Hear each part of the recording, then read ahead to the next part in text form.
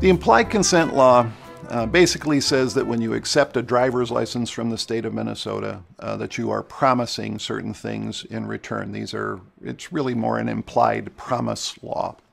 And the things that you are implied to have promised by accepting the license include, first, that you promise you won't operate with an alcohol concentration above the prohibited level. And second, that if you're lawfully requested to do so by a police officer, that you will provide a sample of blood, breath, or urine to be analyzed. So the implied consent law says that if a police officer forms the opinion that you broke one of those promises, either by failing the test or by refusing the test, then the police officer, on behalf of the Commissioner of Public Safety, actually revokes your driver's license on the spot.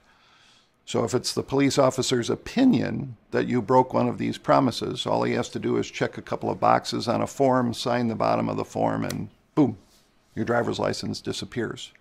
Not only do they get to take the license from you, but they get to put the fact that they took the license from you on your driving record. So the fact that your license was revoked for a DWI goes on your record before you ever set foot into a courthouse.